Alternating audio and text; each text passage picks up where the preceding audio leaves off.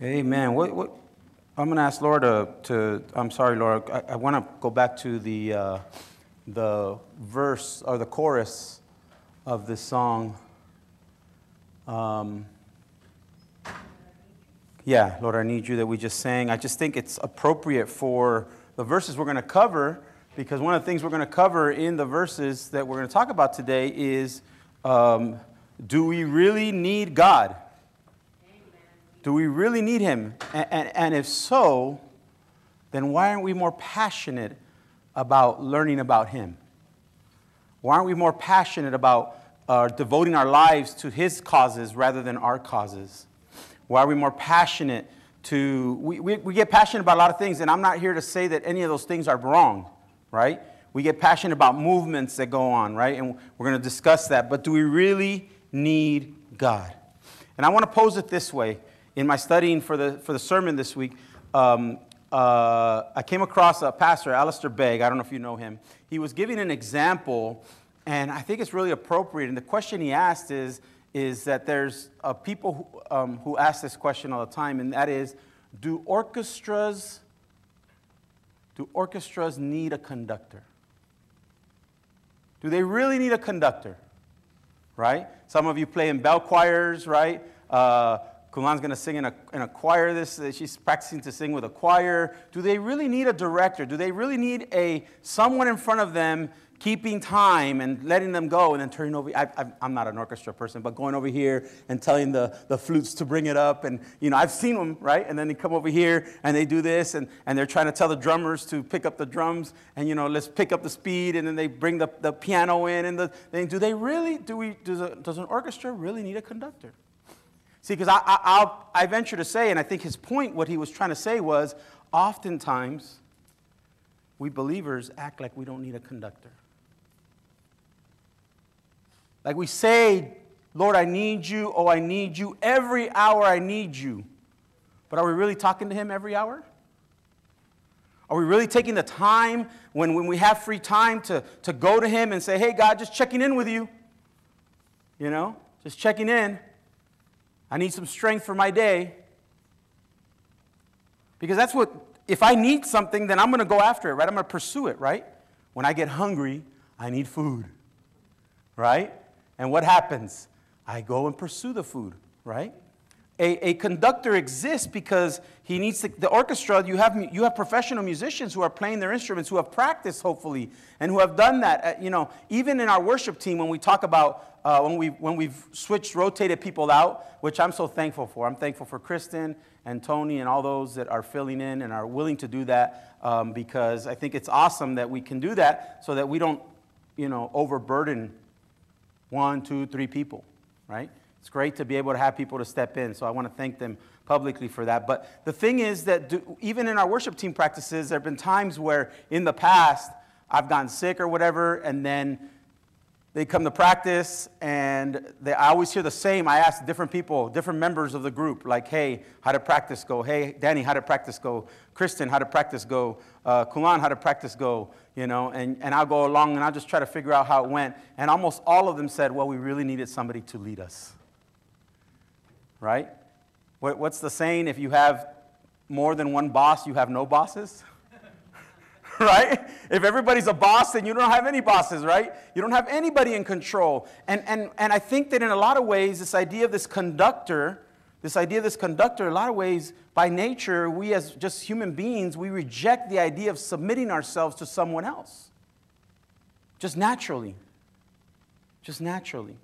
So I want to leave that thought in with you, because I believe that is the framework from which Micah is talking. The prophet Micah is talking about. He's talking about a time in the history of the children of Israel where they are living the life, because he's talking to the people of God. He's not talking to outsiders. If you read the whole text, he is talking to God's people.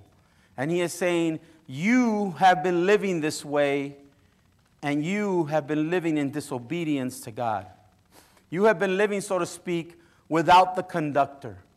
As if you can do whatever you want in your life, just because you are God's chosen people. Oftentimes, I think we act the same way. We go around acting like, well, I'm already a Christian. I'm already saved, right? I've already accepted Jesus in my heart as Savior, and now because I'm saved and I have the protection and the security of the believer, because I believe in the security of the believer, I hope you do too. But if you are truly saved, then there's nothing that can tear you from God. Nothing that can take you away, right? If you're truly saved. The question always becomes, are you truly saved? Right? And that's a different message for another time. But the reality is, I believe Micah finds himself in this time period in when he goes to talk to them about that they are living a life without the conductor. Okay, so I want you to think about that and let that question resonate in your mind today as we go into the message today. Are you living your life without the conductor? Do you really mean the words of that chorus? Because if you do, your life will look a certain way. Your life will look a certain way. Okay? And so I just want to kind of put that in the framework. What really matters to God? It's a title that I came up with today. What really matters to God? What really matters to God? Our text is going to be Micah 6:8, where I think we're going to end at. But I want to go through all of chapter 6. But let me start with a word of prayer, and then we'll go into some history about who Micah is, and we'll read that text, okay? Dear Lord, I thank you so much for this time, and I thank you for this day. I thank you for who you are. I thank you for your faithfulness. I thank you for the clarity of your word. And I thank you that you don't leave us to guess, that you've given us all the answers in your word. I pray, Lord, for those of us that may live lives on our own, without the conductor. Those of us that seek you only when we find ourselves in trouble and in difficulty, not to live everyday life. Father, I ask, Lord, that you forgive us for that, and that you allow us to develop a heart that's passionate for you, that truly means I need you, Lord, and because I need you, I will seek you out in everything. God, I pray for this morning's message, Lord. I pray that you speak to all of us today, Lord, as we go into your word, as you have spoken to me. In Jesus' name I pray. Amen. All right, Micah 6:8. I hope you got it by now. The verse says, he has told you, O man, what is good and what the Lord requires of thee. Okay? But to do justice and to love mercy or kindness, your verses might say, and to walk humbly with your God. I almost have the whole verse memorized because we used to sing a song. When I was first getting into worship music, it was a song that just says, it's exactly word for word. You know, it's exactly word for word. It's just, he has shown thee, oh man, right? What is good and what the Lord requires of thee, but to do justice and to love mercy and to walk humbly with thy God. You guys remember that song? Right? Philip probably remembers from when we used to sing that back in the days, right? And that's why I memorized that verse. But after studying it and reading it in its context, the meaning of some of that has changed for me. After reading it in its context, I knew the verse and I understood it. And to be honest with you, it sounds very simple, right? To do justice, to love mercy or kindness, and to walk humbly with God. Wow, that's easy. Right? Simple. But let's talk a little bit about Micah and who he is. The background of Micah. The prophet Micah was a contemporary of Isaiah, the prophet Isaiah, meaning that they were alive at the same time. They had their ministries at the same time. He lived in a small village named Moresheth, not far from the city of Gath, which was destroyed by the Assyrians when they invaded Judah. Living in this village, Micah came into daily contact with the people who suffered most from the system of land tenure against which Isaiah protested. When Micah began his ministry, the northern kingdom still existed, and Micah's earliest messages were addressed to the people of Israel as well as to those living in Judah. Micah lived among the poor people and sympathized with them because of their hard lot. In many respects, his work was similar to the one of the prophet Amos, especially regarding what he said about social and economic conditions. Although little is little, if anything, is new in his criticism of the ruling class. The manner in which he spoke caused his name to be remembered and honored among the prophets and teachers of later generations. No writer in the entire Old Testament was ever more indignant than Micah over the ways which the rich and powerful use every opportunity to exploit the poor and the weak. Okay? Micah was a prophet who was speaking for the people. He had lived a hard life. He witnessed and probably felt the repercussions of oppression, right?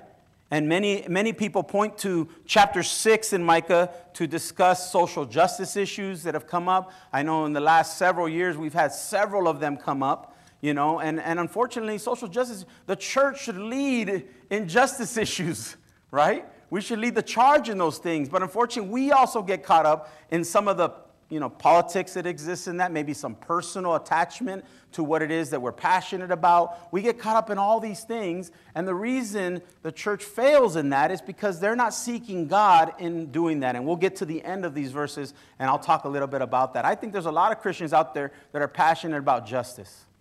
I think there's a lot of people that are passionate about justice. I think there's a lot of people that are passionate about loving mercy and kindness. They're passionate about being kind, I think there's a lot of people that seek to walk humbly with God. Okay?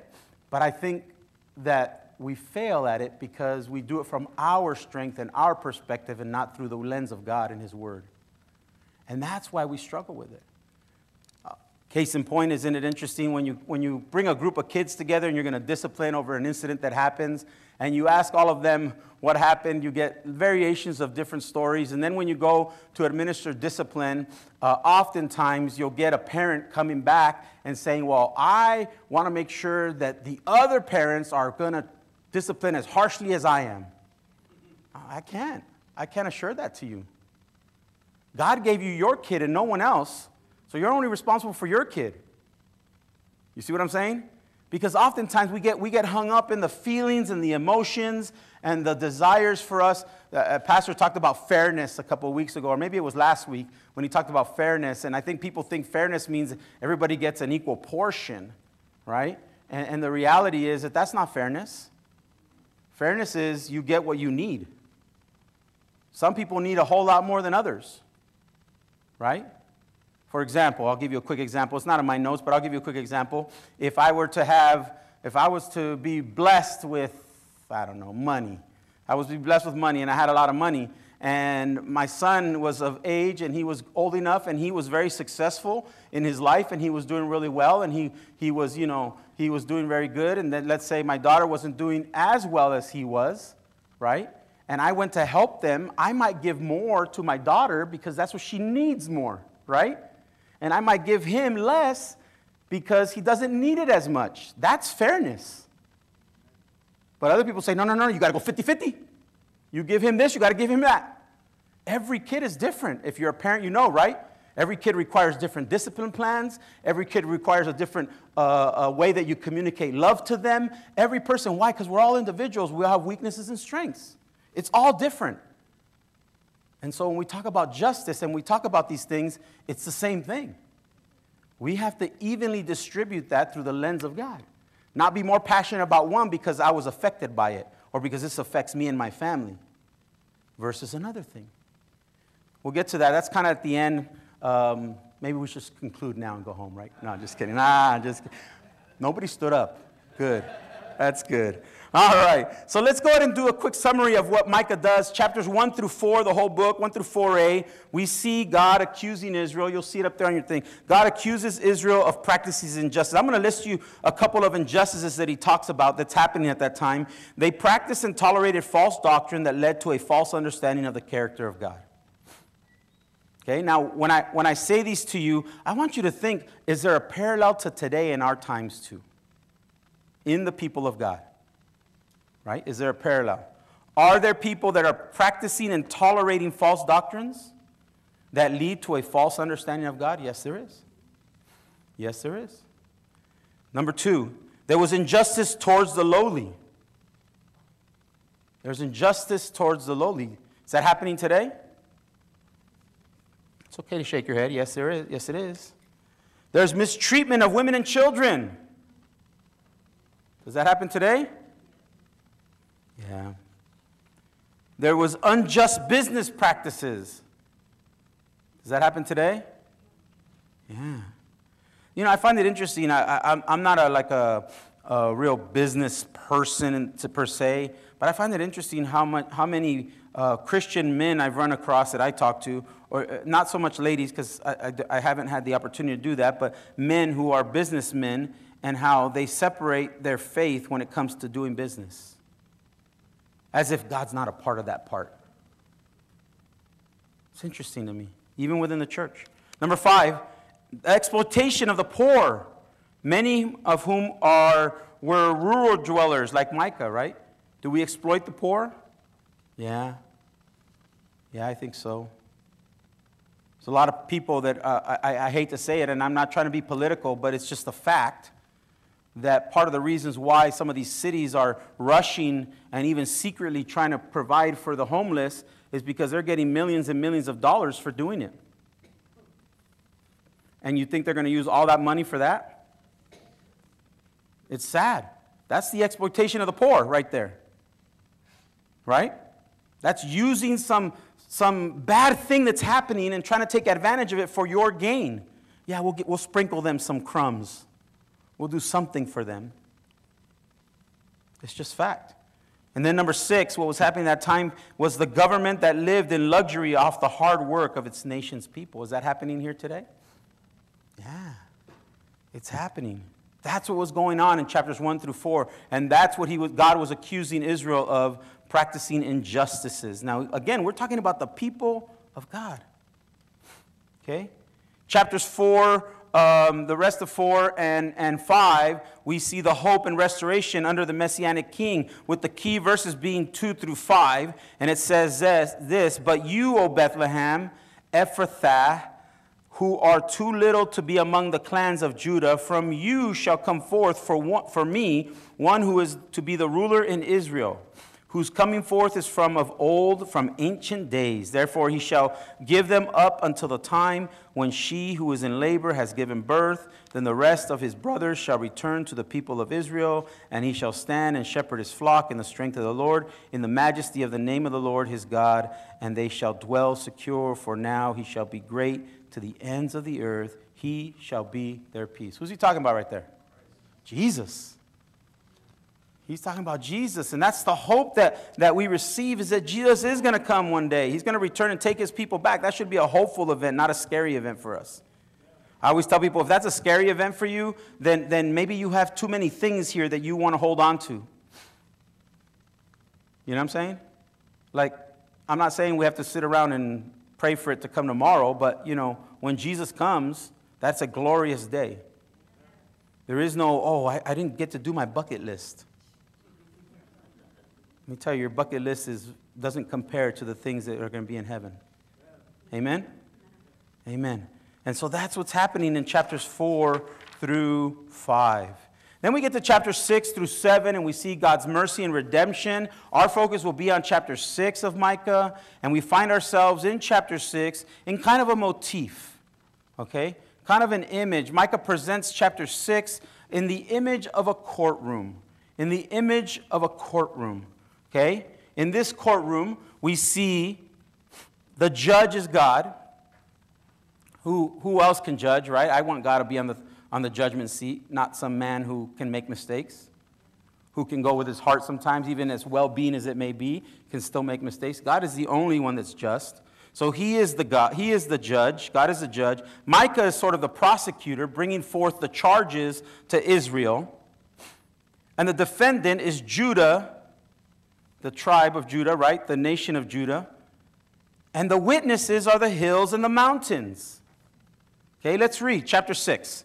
It says, "Hear what the Lord says." Now here we see the opening, the traditional opening that prophets have, right? Hear what the Lord says. It's a confirmation that this is not coming from me. This is coming from God. And I am his mouthpiece. I am speaking on behalf of God. Okay? I am speaking on behalf of God. Hear what the Lord says. "Arise, Plead your case before the mountains, and let the hills hear your voice. Hear, you mountains, the indictment of the Lord, and you enduring foundations of the earth. For the Lord has an indictment against his people, and he will contend with Israel. Funny thing is that last night I was watching A Few Good Men. How many of you guys have seen that movie, right? It's a court case, right? And I was watching it, and I was just watching how they're doing it. It just happened to come on. I was flipping it. I had just finished fine-tuning my message, and I was flipping it, and I was like, oh, here's a court case. Let me take a look. And a lot of that word indictment, a lot of that stuff was on there, right? And the courts of law, I believe we have the greatest system in the world, however flawed it is, okay? I really do. But the courts of law only work if the people in place are really good people who are trying to be just, right? If you have crooked people, then you're in trouble.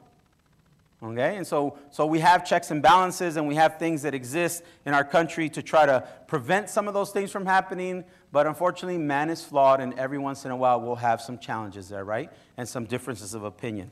But here we see a lot of this wording in chapter 6, verse 1 and 2. He is setting up the scene. Now, it's interesting that he says he's calling the hills and the land to be the witnesses. Why do you think?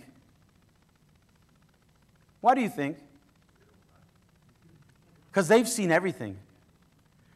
They've seen everything come and go. They've seen how the people have responded to God's goodness. They've witnessed God's goodness to the people. This creation around us, they can testify of everything that we've done. Now, that's if they could speak, right? But the reality is they can. You know how we often tell our kids, hey, I may not be watching, but God's watching. Right? It's the same concept, right? I'm going to call the people who have witnessed from the beginning of time till now where we're at, and have witnessed all the things that we're going to talk about.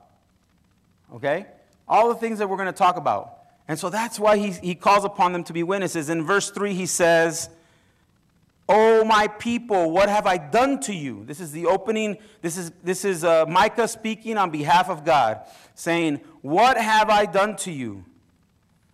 How have I wearied you? Answer me." Respond, basically. "For I brought you up from the land of Egypt and redeemed you from the house of slavery." He's recounting some events that have happened. "And I sent before you Moses, Aaron, and Miriam. O my people, remember what Balak king of Moab devised, and what Balaam the son of Beor answered him, and what happened from Shittim to Gilgal, that you may know the righteous acts of the Lord." Verses 3 through 5, God brings about his overall charge. I'm sure he could have sat there and been like this, right? Okay? But he wasn't. God is saying, hey, what have I done to you? How have I treated you? But God brings this charge against the children of Israel and reminds them of his faithfulness to them. He reminds them of the Exodus event, right? The Exodus event is a salvation event. He saved the people from slavery. How often, brothers and sisters, should you be reminded about how God took you from the muck and mire that you were in and brought you into salvation? Think about that. How often do you sit there and do that? Be honest. Remember that song, "Lord, I Need You," right? How often do we do that? Let me turn off the volume here. How often do we do that? How often do we recognize that, Lord, I was dead, and because I accepted salvation, now I'm alive? How often do we do that when we're going to encounter things and do things that we know are wrong? Does that stop us from saying, man, I don't ever want to go back there again? Or is it so far in the past that we've forgotten about it and we take it lightly and we go ahead and do whatever it is that we know we shouldn't do? Think about that. That was a salvation event. The second thing is he reminds them that he brought leaders, that he brought them good leaders, Moses, Aaron, and Miriam. He reminds them of the leadership of them being led by other people, their peers. And he reminds them that I provided these leaders for you. I provided Moses and Aaron and Miriam. I did that for you. Because obviously, they weren't being led by God directly. And so they needed peer leadership. And so he's saying, look, I provided them for you. I provided these leaders for you. How often has God provided leadership for you in your life, spiritual leadership, that you neglect to acknowledge or thank God for? I am thankful. I want to say this ahead of time. I am so thankful for those that give to Pastor Appreciation. Okay, I know Pastor Lincoln is too. Okay, it's a blessing to read notes and things from people and, you know, get little goodies and stuff like that. And it's it feels very, very good. But my question is, and when we go to the district meeting in October, they always acknowledge the pastors. They always do something nice for us, and it's very, very nice, and I'm very, very appreciative. But I liken it to this, okay? What's more impactful? That I treat my wife randomly throughout the year with flowers and love, or I just do it on Mother's Day? What's more impactful? What do you think means more? Throughout the year, right, Carla? Carla had no problem saying it. Ain't no shame in that, okay? Let's be honest. Throughout the year would be much better. Not just wait till Mother's Day and provide a gift. Flowers, I don't give my wife flowers no more because they all die. So we got to figure something else out. Cookies or donuts or something. Because she always tells me those are going to die in a week or whatever, right? And so, you know, but it would be better if we did it like all the time. We don't just love the mothers in our lives one day a year. We should love and appreciate them always. Right? Always. Our wives, do we just treat them very nice on our anniversary? If that. Right? Some of us guys forget the anniversary date, right? You got to be smart like me. You got to get married on the last day of the year so you never forget. Right? Never forget. No, but I mean, like, do we just remember them on our anniversary Sunday and commemorate our wedding and our marriage, or do we strive to be that every day? Every day. Do we commemorate our leaders that God has given us? Do we remember them? Do we pray for them? Do we thank them? Okay? Do we thank them? It convicted me because there have been several people in my life that played a huge part in my spiritual growth. And a lot of them have moved away, but I'm thankful that there was at least one that I was able to say thank you for your faithfulness to me, who loved me unconditionally. I don't know for what. God put it upon their heart to do so, and I was able to say thank you. But I started thinking, what about the others? There are pastors who played an integral part in my formation and loving me and caring for me and encouraging me. Do I remember that? And do I thank God for them? And the last one of the reminders is of Balak. And if you don't know the story of Balak and Balaam, it's found in Numbers 22 through 24. Jot that down. You can read it later. I'm going to read you a summary of what actually happens in there, okay, because I try to summarize it to the best of my ability. So after meeting with the story that he's talking about, after meeting with King Balak of Moab, Balaam prophesied over Israel 4 times. As he spoke God's word, he did not curse Israel, but he blessed them each time. Now, if you know anything about Balaam, he was the one that was going around cursing people, right? And he was the one with the donkey and all that other stuff, okay, if you know the story of the donkey that spoke, okay? But we're not going to go there. But anyways, he went around cursing people, and he was known for that. And so when he was unsuccessful in cursing Israel, Balaam answered Balak on how to bring Israel under a curse. So basically he says, hey, Balaam, these people, God's people, they're inhabiting our land. They've just won a lot of victories. I need your help. I need you to go cast a curse on them. Okay?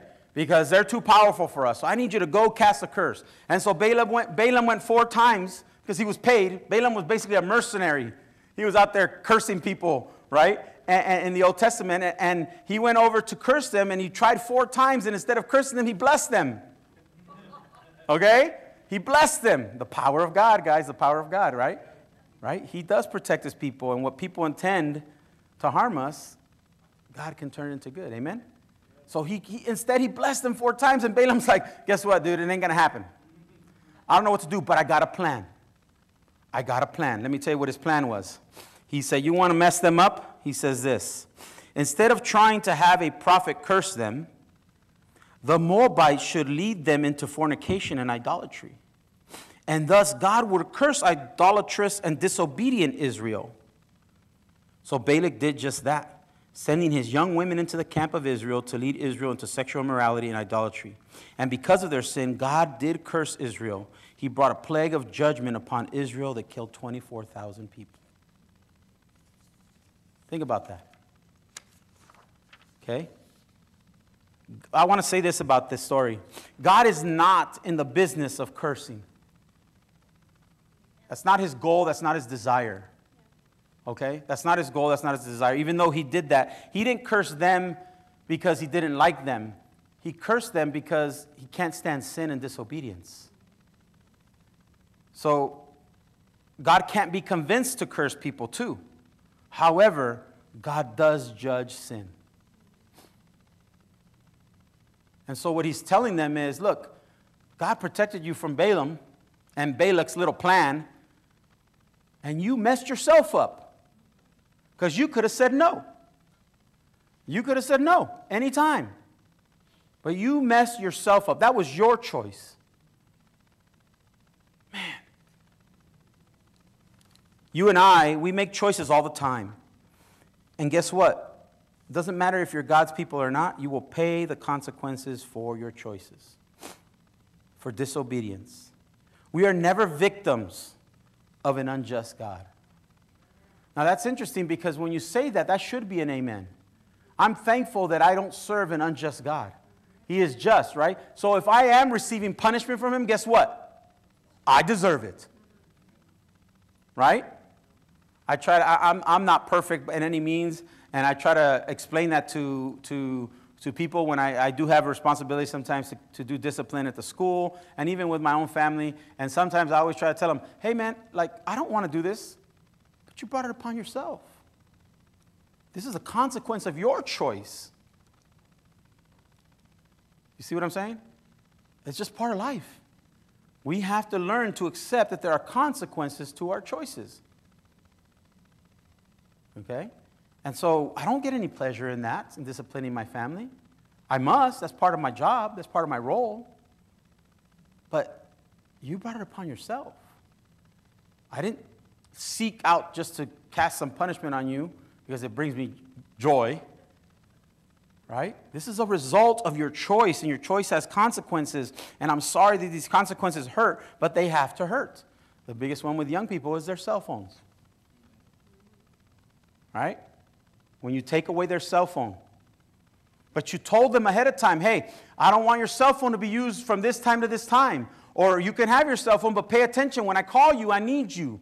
And you're calling them for 30 minutes, and they're still not there because they're on their cell phone. And then you take it away, and they act like you're doing something wrong to them, like you're being so unjust. And you're like, wait a minute, I gave you the parameters. You broke it. This is a choice you made. That's what he's saying there.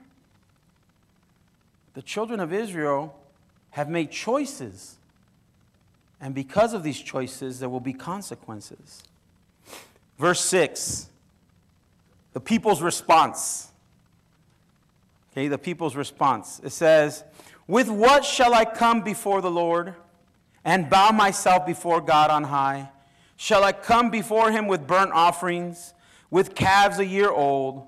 Will the Lord be pleased with thousands of rams, with 10,000s of rivers of oil? Shall I give my firstborn for my transgression, the fruit of my body for the sin of my soul? You know what's happening here? Hear it all the time from kids. Man, I can't please you. There's nothing I can do that's right. Have you heard that? Adults? Kids, have you said that? Yes, right? Man, if I clean my room, if I get straight A's, if I do this, if I do that, if I do this, I can't do nothing to please you. George Lopez used to say, I can't do nothing, right? He used to always say that kind of stuff, and people would laugh, right? It's true.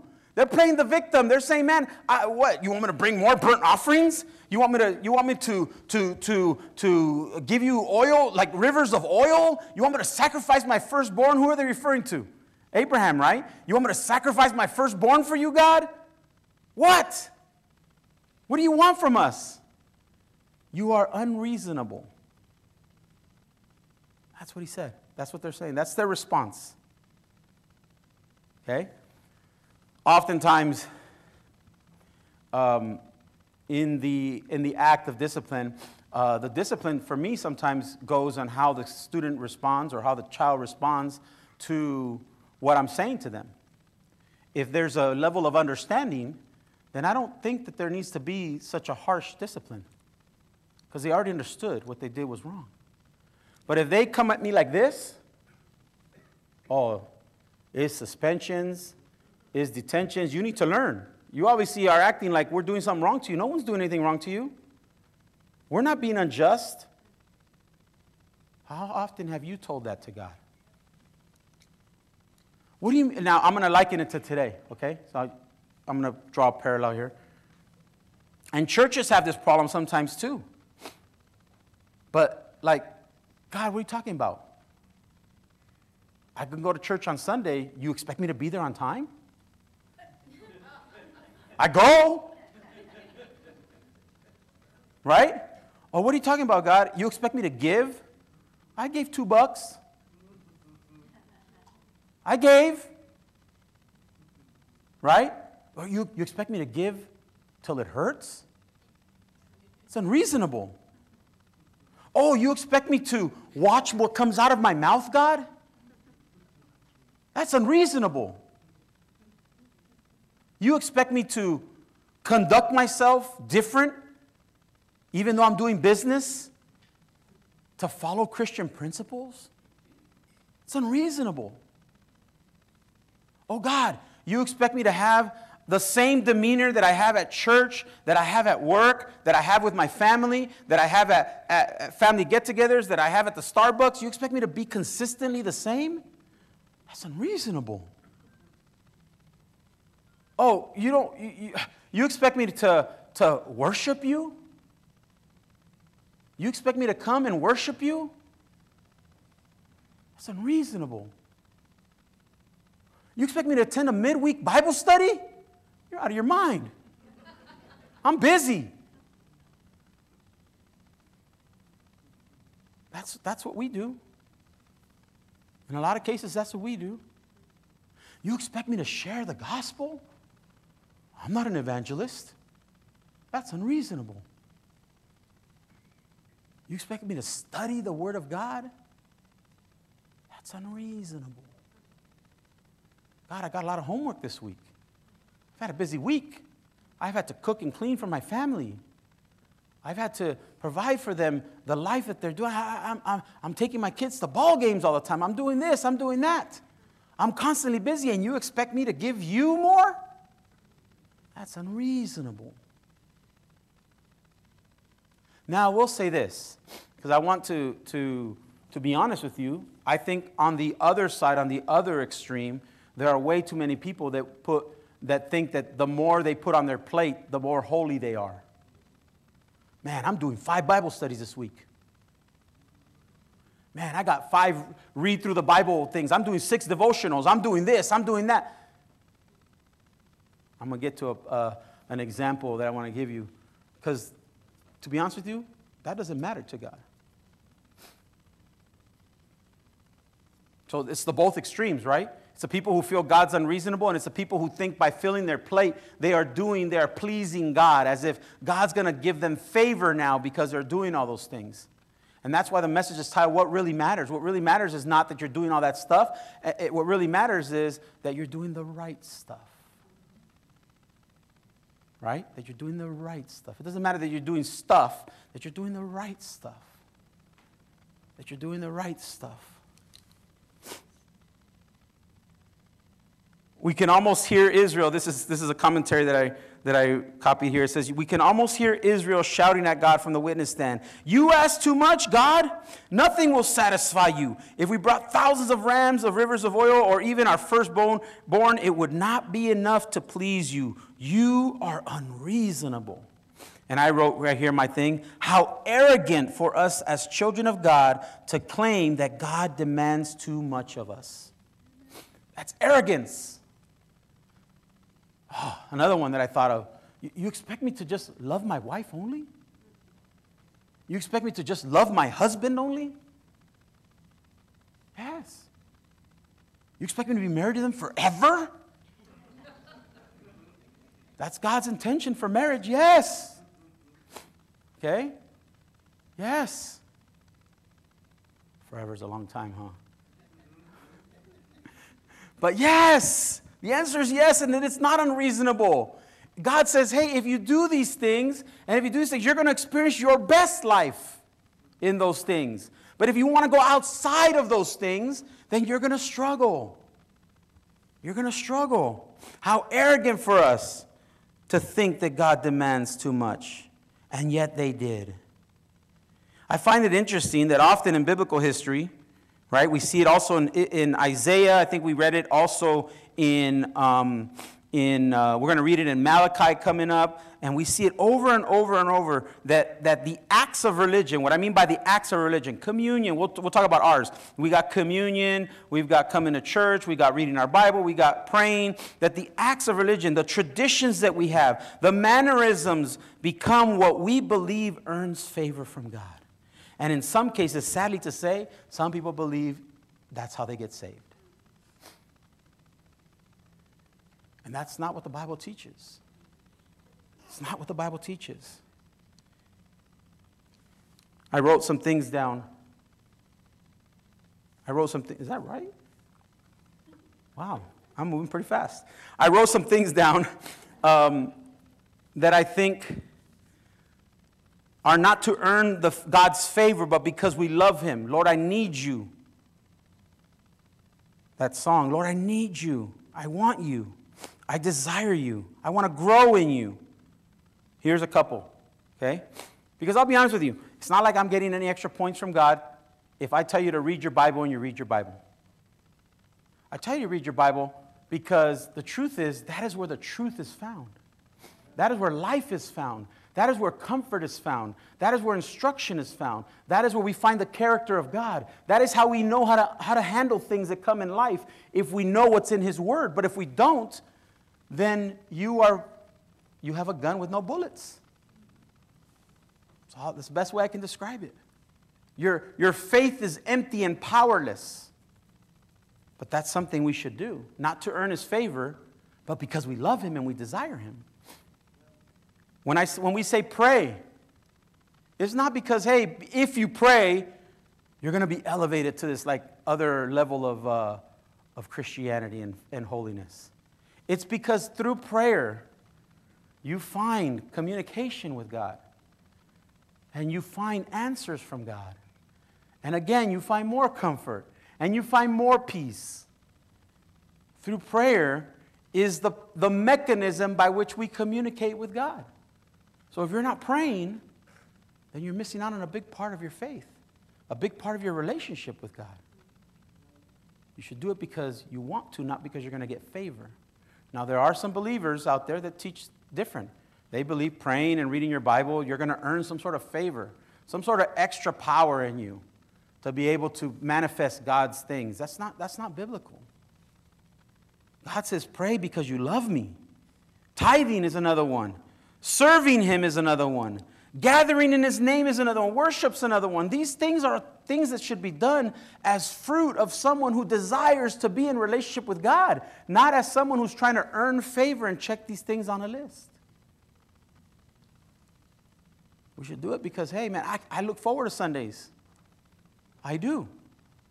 Because it's a moment where I can just solely focus on Him for that moment. There are other parts in my week that I give to the Lord, but they all look different. But Sunday mornings is a time that I get to be with my church family. I get to focus on Him for whatever concerted time it is, whether it's 1 hour, 2 hours, whatever time we're here, right? And then I get to feel blessed by the presence of my brothers and sisters, as well as the message and the word and the worship. Because I love him, not because I'm seeking to get favor. A right understanding of this is to understand that there's nothing I can do to seek his favor. There's nothing I'm ever going to do that's going to ever get the favor of God. That he's God and he's just. And if he chooses to show me favor, it's not because of anything I did. I'm going to just be honest with you, transparent. I wrestled with that when my dad died. I thought to myself, it's interesting. You know, my dad is serving faithfully, and the way you took him just seemed odd, God. Why? Why did that happen? Surely he could have been used for more years. Surely you had a place for him, even if it was just to encourage me. But I had to come to the realization that whatever my dad did in service to the Lord wasn't because he wanted to earn extra years of life. It wasn't because he wanted to earn supernatural favor from God. It was because he loved God. That's it. And he wanted to be obedient to God and his call. That's how we should be. I don't come to church because I'm going to get some bonus. I don't come to church because you guys are going to think of me better. Reputation. I don't come to church for the reason. I come to church because I love God. And this is where God's people are at. And this is where we can together come and encourage each other and get something from his word so that hopefully we can apply it to our lives. That's why we come. That's why we come. Now, I know I'm different. I always joke with people. I say, man, if it was up to me, we could start church at 7. But I know that's hard for some people. 7 o'clock.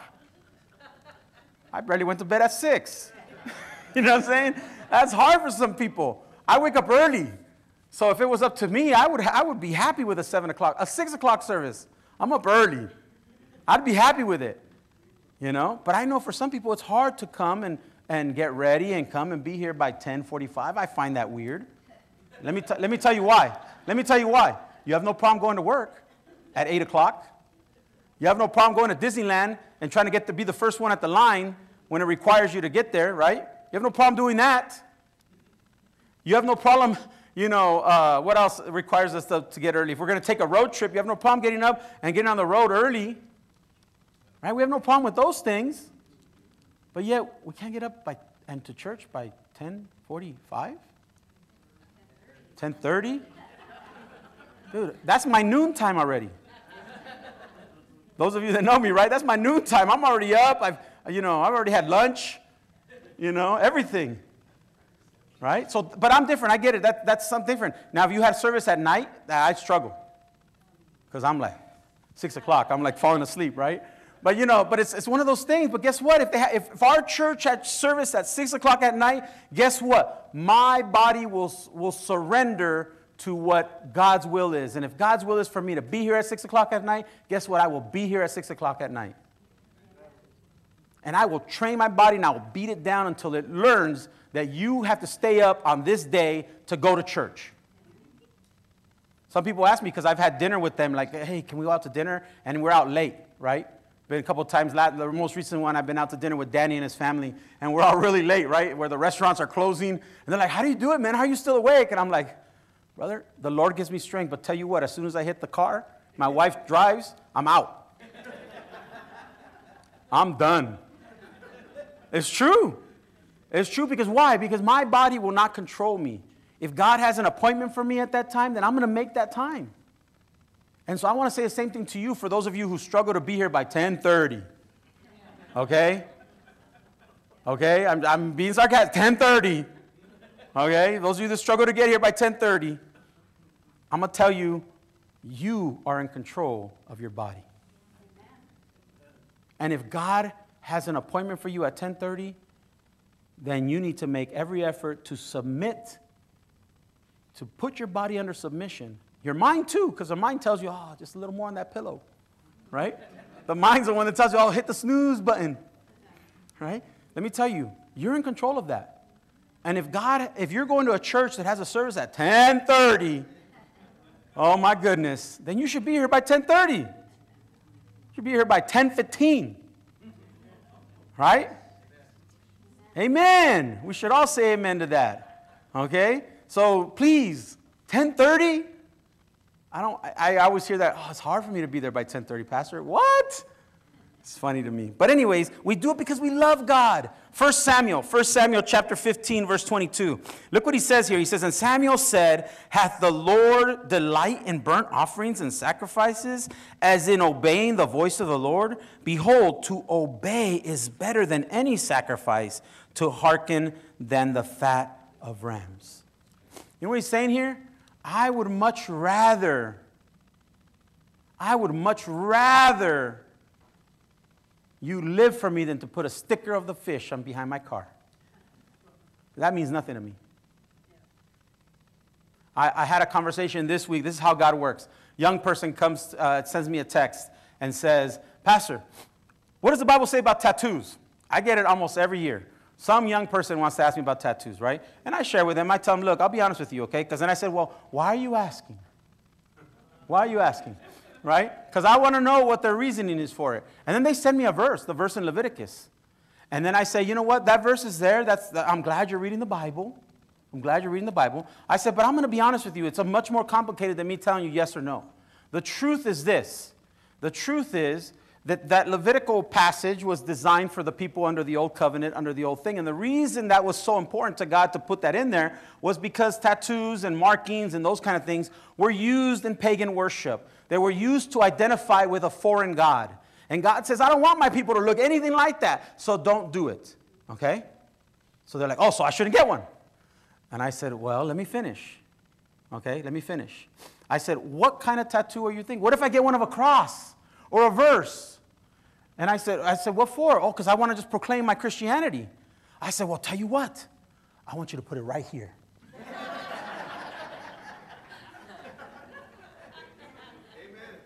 I want you to put it right here if that's really what it's for. Oh, well, Pastor, I'm not going to put it on my forehead. Well, where are you going to put it at? Usually it's some obscure place, over here where no one can see, where you can cover it up. And I always tell them, look, if you're going to cover it up, then you already have your own answer. If you feel ashamed of that, then you have your own answer. God's not going to send you to hell for having a tattoo. But God doesn't care if you put a tattoo of the cross on you. He doesn't care if you have a verse plastered on your face. I could go tomorrow and put tattoos all over my body, and they could be crosses and, Israel, pray for Israel. They could be all these things that sound really holy, but God doesn't care about that if I'm living like the devil. That's what this whole intention is. God doesn't care about how much you come to church, how much you read your Bible, how much you put fishes on you, how much you proclaim Jesus on your Facebook or on your Twitter or on whatever social media you have. If you're living like the devil all the time, if you're living in disobedience to him, he can care less about all that. I said, so are you going to go to hell if you have a tattoo? No. Because the Bible's clear. He looks to your heart. I said, I'll never get one. Then I went to the practical side and I said, look, I just want to give you all the information. The truth is, over 60% of people who get them later have remorse over them. And it costs twice as much to remove than it does to put on, which is why people hide them. Because it's easier to buy a jacket that covers your arms. If you're embarrassed of it, right? It's easy to do that, right? Let me tell you something. And I tell them, look, I'm just being honest with you. Like, to me, if I look at somebody that has tattoos, that doesn't say anything to me. But if I look at them and they have tattoos of Jesus and they're living in sinful life, then that's embarrassing to me. Because you're a walking billboard for Christ, and yet you're living for the devil. And your actions and your lifestyle speak louder than those tattoos. Right? All it meant was you had the courage to go stick yourself under a needle, maybe shed a couple tears, right? And pay the money, right? God prefers that you live for him. And I was proud of this student. They wrote me back and they said, thank you for the information. I'm not going to get one. See, because the truth is, I can tell them don't, but if they don't understand and come to the conclusion themselves, then they're going to eventually struggle with that later. And I didn't say anything. I said, okay, well, God bless you. Glad I could help. Right? Because a tattoo is a non-salvation issue. Okay, I just want to be clear and say that, because I know some of us out here got tattoos. Okay? And I want to tell you right now, it's a non-salvation issue. But God doesn't care about those as much as he cares about how you're living your life. Right? Now, in the Old Testament, that Levitical passage, okay, it does exist. It does says do not put tattoo marks and scars on your but it was, if you're going to follow that, you got to follow the rest of the law. Yeah. Right? We ain't going to sign up for all of it. There's a lot of other things, right? And so I try to put it in perspective and help them understand that Jesus came, fulfilled that covenant, and we're no longer stuck to that law, right? And so we have to understand the biblical truth behind it, okay? And so I share that with you. I know that I'm not trying to offend anybody who may have one. Don't go out of church, trying to hide your tattoos. Pastor talk about tattoos. I got to hide them. No. Right? I'm just saying it's not a salvation issue, but God doesn't care about all that stuff. God is not as interested in the formalities of sacrifices as he is in a loyalty and love for him. He does not want us to worship from obligation, but because we love him. Because we love him. That's why he wants us to worship him. Not because, we got worship time right now. They're singing a song I like, so I'm going to sing. I don't like that song. Right? That's someone who does it out of obligation. Someone who does it because they love God. It doesn't matter what song is being sung. They're going to sing it. They're going to sing it. Okay? God worked on me in that. I'm going to confess to you real quick. God worked on me in that because there are songs that I like too, and there are songs that I don't like. And there are songs I've never heard. I'm about to go to the state meeting. With Laura, I think, right? Up north in our Fremont church. And they always pull out the hymnals, the hymn books. The old ones, right? And I know a lot of them, right? But man, they sing some songs that I've never heard. So I used to sit there saying, man, I'm not going to sing. I don't know this song, And they sing songs that I've never heard all the time. And I'm like, wow. And then I'll pull a hymn, and they've never heard it. Because people have a different definition of what a hymn is. Okay? Trust me, I've had discussions over and over and over again. People will get mad if you sing the hymn in the wrong tempo. Oh, that's not the hymn. The hymn goes. It's the same words. That's a hymn. See, I qualify hymns, songs that were written in a certain period of time. Those are hymns. Okay? The lyrics. Contemporary artists try to take some of those and change it with contemporary music and put it on it. Some sound good, some don't. I'm going to lie to you. But it's still a hymn. And besides that, we shouldn't get an attitude if that's what we like or we don't like the songs that are being sung. As long as the songs that are being sung are biblical. Okay? I'm always looking at that when we're picking songs. I'm thinking, is that true? Do we believe that? There's been songs where it sound really cool and they have good lyrics, but they're just not biblical. So I try really hard to say I can't say I'm never because sometimes I make mistakes too, but never try to sing those in church. Because it's just not true.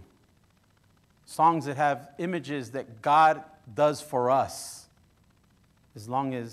because we're his people, because we have favor in him. It's not a biblical concept. God does for us because of his goodness and mercy. Not because I've earned it. I will never earn it. I will never earn it. Let's move on.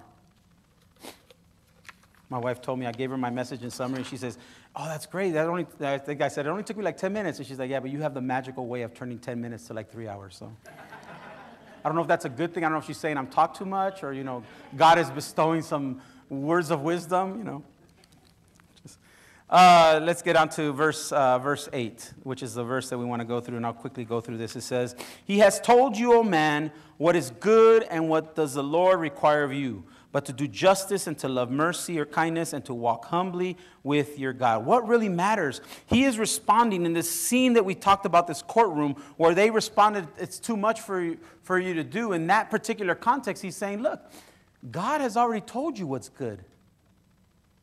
Simple. Simple. And he breaks it down into 3 things.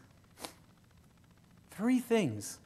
Doing justice, loving mercy and kindness, and walking humbly with our God.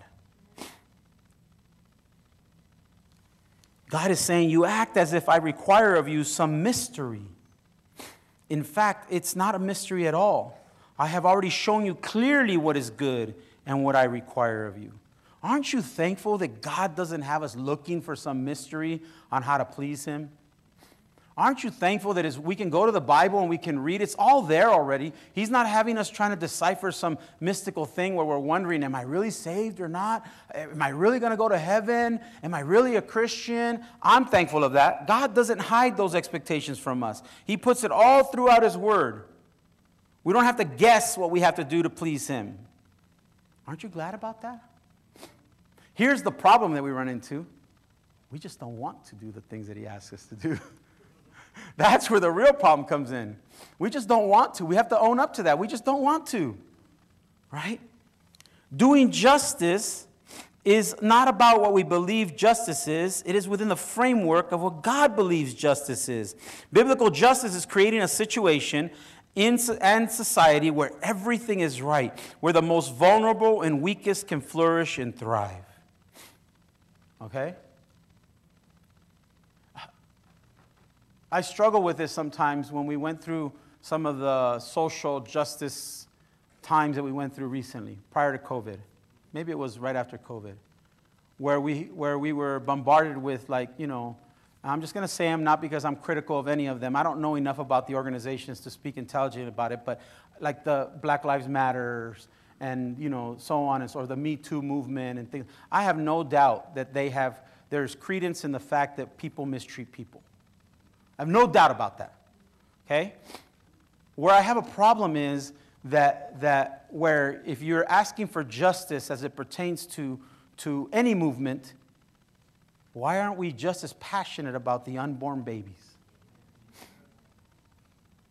Right?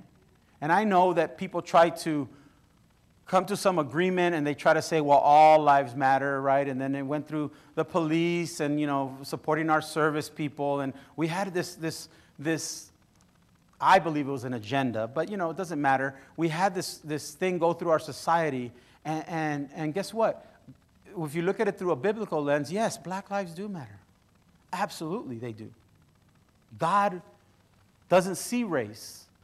But then I had Asian friends that were like, Asian hate. Asian lives matter.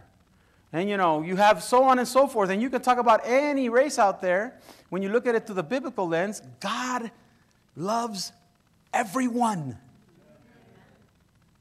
It's sad that we have to say that. That we have to remind people of that. And I recognize that some of it is because maybe you were passionate about the Asians because you're Asian. And it impacted you and it bothered you. Maybe you were impacted by the Me Too movement because you suffered with some injustice towards women. If you don't know what the Me Too movement was, it was when women were being abused and you know, taken advantage of by higher ups, and people got sued and people went to jail and things like that, right?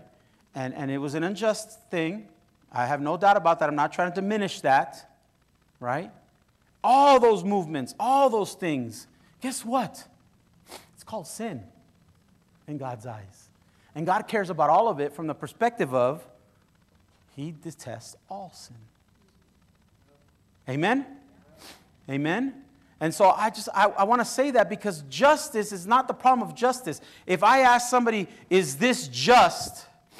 Any scenario, I say, hey, I'm going to take 3 people here and I'm going to tell you a story, and then I'm going to ask you to tell me what you think is just in response to that story. The likelihood is that every person is going to respond differently. Because why? We approach justice from us, from our perspective, the things that I've gone through, the things that I deal with. So if you're talking, let's say we're talking about abortion, and you have somebody who went through one at a young age, you have somebody who's never experienced that in their life, and they're all going to have different feelings towards that, right? Because why? Because we approach it from man's heart to do justice. And what he's saying here, I want to be clear, what he's saying here is not that. He's saying, do justice from the heart of God. It looks different. It sounds different. The only way you're going to know what that is you got to read God's Word. You got to know the character of God to do that. And if you don't know it, then you have no business telling people what justice is. Because you're just doing it from a selfish perspective, from what your heart believes. I don't have the answers. Right? People, it's funny, I guess because I'm Mexican, people say, what do you think about the immigration situation? My dad came illegally. So my response is going to be shaped by some of that. If I respond from my heart, but if I look at it from God's heart, and I look at Scripture and what God teaches about aliens and about us not being, being foreigners in this land, and as hard as that may sound, that we have to approach that kind of justice from that perspective. I don't have the answers when it comes to policy, but I can tell you that as believers, there is biblical context for alien residency. How do we treat those people that are aliens? God calls you and I aliens in this world. I'm just throwing it out there. Justice from the Bible is different than justice from here. Remember in the Bible it said an eye for an eye, a hand for a hand, right? Because that was how God set up justice at that time. God didn't care who it was. He was like, hey, it's going to be equal. What you cause harm, it's got to be equal back. The punishment has to fit the crime. We hear that all the time, right? I think our justice system strives for that. They mess it up sometimes, but they strive for that. Okay? So we got to see justice from God's lens. Yes, do justice, but do it from a biblical perspective. Don't just do justice from your heart and your emotion and what you think is right and what your family suffered. Do justice from a biblical perspective. That's why I like the thing that we're praying about. I challenge you again, pray about this. We may come to you as a church body, but we've been asked to maybe participate in praying for and days where we go down and we pray over the people at the abortion clinic there. We're not yelling at them. We're not going to try to make them feel bad. We're just going to pray for them. That's biblical justice. I don't know what their circumstances are. It's not going to be loving for me to stand there and call them all kinds of names and tell them that they're going to hell and tell them this and make them feel worse than they already feel as they're walking in there, than to say, hey, there's another way. God loves you. He loves that kid. And if you're interested, or if you're not, let us pray for you. It's awesome. That's a biblical approach to justice. Not throwing rocks, not doing all. God doesn't call us to do that kind of stuff. I have always told people, God never leads us to handle a situation through sin. In other words, He won't say, hey, you're going to go lie, cheat, and steal to accomplish this greater good over here. That's not biblical. Okay? So we can't get in that mindset. Do justice, but do it from God's heart, not from your own. Love, mercy, and kindness. This is a heart attitude. Not as a duty, but as a glad and spontaneous action. God's mercy and kindness is undeserved and comes in moments that we often don't expect. Okay? Can our heart reach a level of oneness with God that we can love mercy and kindness as He does? Some of us practice mercy and kindness, but we do it begrudgingly. Show Him mercy. But if it was on Tuesday, all right, they caught me in a good mood. Nah. Let me tell you something. That's not loving mercy. Loving mercy is you can't wait to show someone mercy and kindness. You look for opportunities to do that because God gave it to you. Again, mercy and kindness not from our heart, not from what we desire but from God's heart. And our desire is to become one with His heart. And the last one, to walk humbly with God. Now, this is a big one, and I had a lot of stuff on this, and I'm just going to suffice to say this. Many Christians do not walk humbly with God. They walk with pride. I'm a Christian. And they look down on people who sin. And they act like they don't sin. That's not walking humbly with God. Walking humbly with God, simply put, is submitting yourself to His will. Submitting yourself to His will. Charles Spurgeon wrote this, and I really like it. He says, I would not advise any of you to try to be humble, but be humble. Oh, I'm going to try to be humble. Man, be humble. Become humility. Right? Become humility. As to acting humbly when a man forces himself to it. That is poor stuff. When a man talks a great deal about his humility, when he is very humble to everyone, he is generally a canting hypocrite. Humility must be in the heart, and then it will come out spontaneously as the overflow or the outflow of life in every act that a man performs.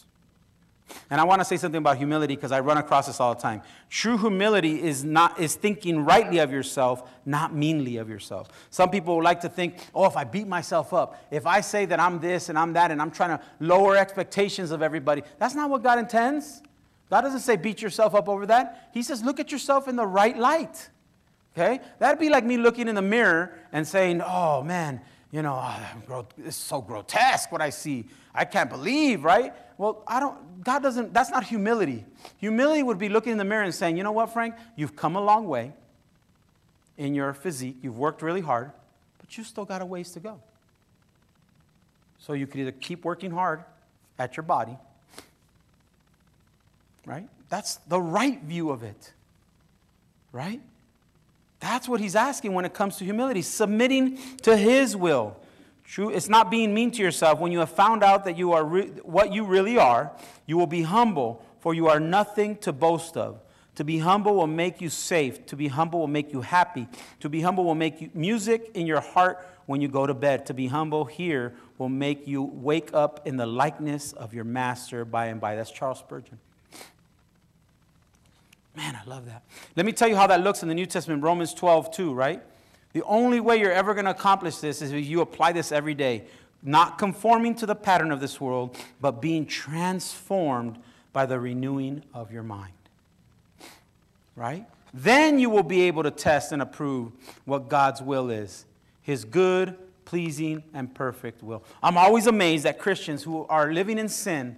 They're in trouble. And then all of a sudden, they think they're deciphering they try to quote scripture, they try to do all this stuff. Man, you can't see it clearly. You're blinded by the sin. You're blinded until you transform your mind. Until you change it. I shared with the kids in youth group recently, we were talking about our hearts. And we were talking about, we're in a series again, I think I shared it last time, we're in a series that says things that sound biblical or Jesus never really said them. He never really taught them. And the first one was follow your heart. That sounds really nice and cool and it brings butterflies to us. Follow your heart. Just follow your heart, sweetie, you'll be fine. Let me tell you, the Bible says the heart is deceitful above all things. The heart lies to you. It does. Jesus says, follow me. God doesn't desire for you to just kind of like shine over Jesus and rinse it off with Jesus juice. You know what he wants? He wants you to have a transplant. He wants to completely take that sinful heart and take it out completely and put a new one that's designed after God. That's what he desires. A transplant. In the same way, he desires us to transform our minds. How we think. How we approach things. Right? That's what he's saying in the Old Testament. That's where Paul took this from, this idea that, hey, you have to change how you think. Then you can perform true humility. Then you can be really humble. Then you can do justice as God designed. Then you can love mercy and kindness. I want to challenge you, and I'll close with this. If you guys want to come up and get ready. I want to challenge you with this. Because it is challenging. It seems real simple and easy, but I want to be honest with you, it's not. Because there's a couple things that we struggle with when it comes to applying these three things. And they are this. The first one, we must never attempt to carry out these things through our lens, but through the lens of the gospel. The gospel is what's most important. Sharing Christ is more. Like I was telling that girl about the cross. It's great that you have, if you want to get that, that's fine. That's up to you. Okay? That's between you and the Lord. Okay? But I'm here to tell you that God cares more about how you live than what you put on your body. It's the same thing. Okay? And so if we're going to try to carry out justice and humility and loving kindness and all that stuff, we got to do it through the lens of the gospel. Number 2, and that's good news that God loves his creation, right? Number 2, we must not use this list to replace the gospel. There are some pastors out there that teach, hey man, if you do justice and you love mercy and you walk humbly with God, that is the road to salvation. Let me tell you something, that's not. Those are actual fruits of already being saved. Right? They don't lead you down that path. So we must reject the idea of replacing this list with the gospel. And I know some of you are list people, so those of you that like to just like check off things on a list, that's not how it works. We got to change everything about us so that we live daily. And the last one, we must understand that this is only possible by the gospel.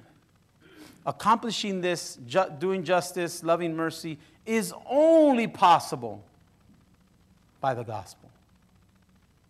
So I want to challenge you guys today. I know I was challenged by reading this and doing that. I pray that you understand the verse better, and I pray that we do seek to do these things. But above everything, that we seek to do them through the lens of God.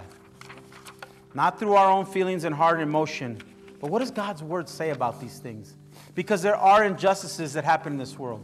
There are things that we do to each other as humans that are just out of what God designed for us.